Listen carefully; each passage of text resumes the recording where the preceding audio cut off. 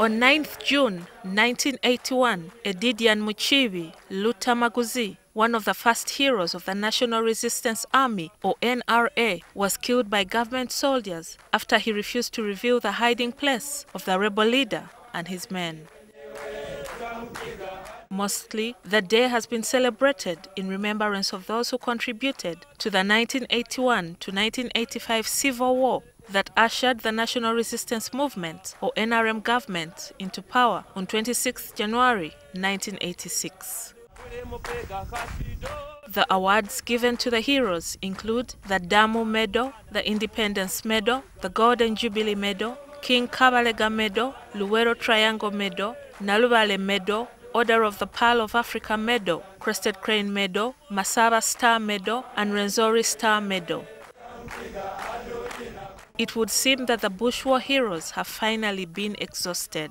These days, the Medals Committee awards medals to Ugandans from all walks of life. Emmanuel Dombo, the NRM's Director for Information and Publicity, says the emphasis has shifted from celebrating those who liberated the country through the Bush War to those who are now liberating it through mindset change. Right now, if you have been at a number of functions in the country, we celebrate many kinds of heroes. People who have made advances in science and technology, people who have saved lives during pandemics. Heroes Day, though, wasn't always celebrated on 9th June. During President Apollo Milton Obote's second regime, from 1981 to 1985, Heroes Day was celebrated on 27th May. This marked the day in 1980 when Obote returned to Uganda after 9 years in exile.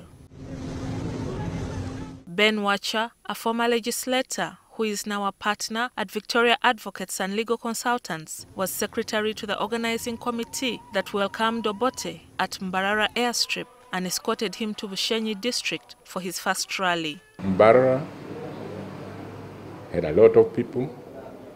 On the way to Bushenyi, there were a lot of people waving.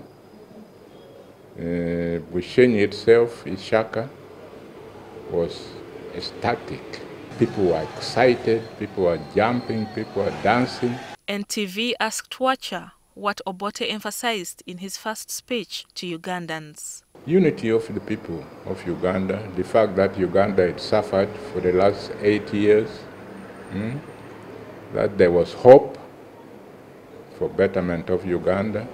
27th May came to be known interchangeably as Heroes Day or Bushenyi Day.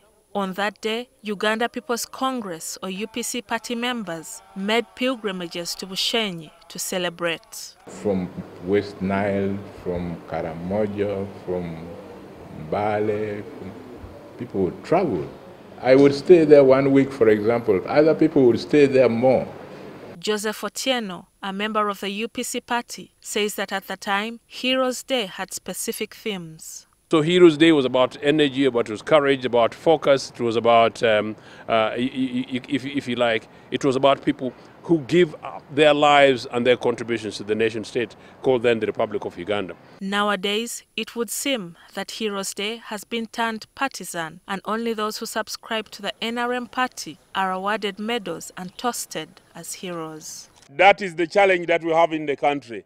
Until people's mindsets are liberated, then they cannot accuse NRM of doing anything.